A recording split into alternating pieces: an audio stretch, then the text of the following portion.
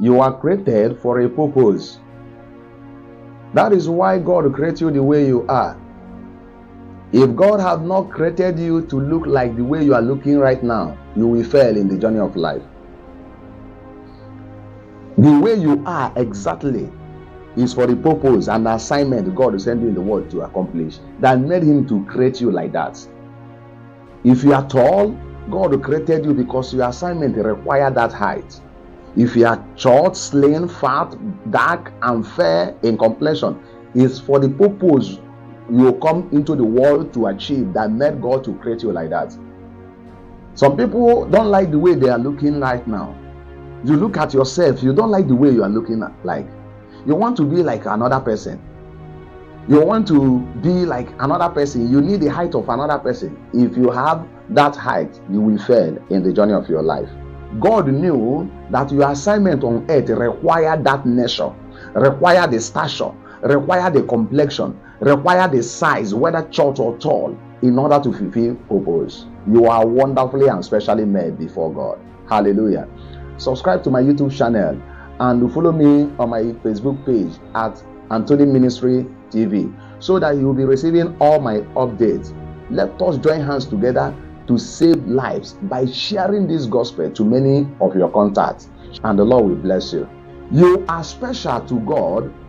Your assignment on earth is the reason why God created you like this. Do you know that somebody needs your version? Somebody needs something you have. Somebody needs somebody like you. If you look at yourself now and look at everything about you, there are people that need a version of you. There are people that need a version of who you are. So stop trying to imitate every other people. You are okay the way you look like. Whether you are short, you are okay. Whether you are fat, you are okay. Whether you are tall, you are wonderful. Whether you are slim, that is perfect. But to tell you, stop imitating others more than yourself. Imitate yourself more than others. Why? You are special to God. You come into this world to fulfill purpose. Stop cherishing if you are so person. If you were that person you are cherishing, you will fail. Stop cherishing, oh, I wish that so person is my wife, is my husband. I wish that I was born in so place. If you had born in that place you are cherishing, you will fail. You being born in that family you come out from, it is wonderful thing that the Lord have done to that family. Why do God put you there? God put you there because of your assignment on earth. God have the power to put you in a rich man's house or in a poor man's house. God have the power to put you, to create you to come out from a president's house or governor's house. And also God have the power to create you to come out from the poorest of the poor family. But look at where God placed you right now. Anywhere you find yourself, it is for a purpose. But I now discover that people that come out from a poor family, they are well downloaded. They are well established before God.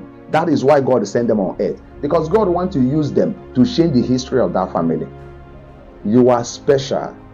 Love yourself. You are special. Love yourself. There is none like you in the whole world.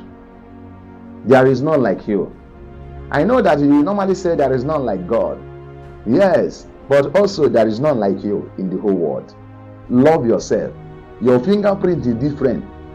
Everything about you is special. And you will grab destiny. This is the courage and this is the faith for any man that wants to grab destiny in life. Tell yourself, I am special. May the God bless you. May peace of God and God of peace be with you.